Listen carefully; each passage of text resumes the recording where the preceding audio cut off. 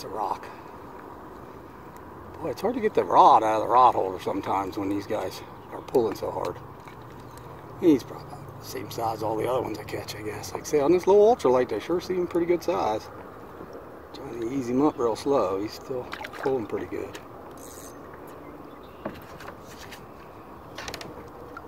See how big he is.